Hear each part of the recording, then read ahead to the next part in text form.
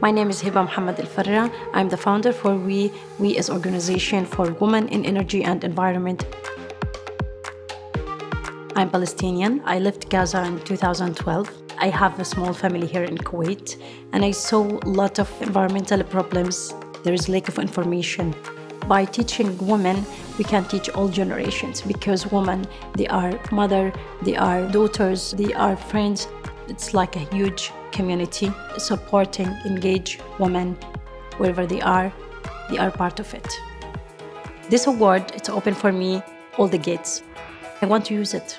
Through UN, I can achieve my goal, and I want we to reach international level.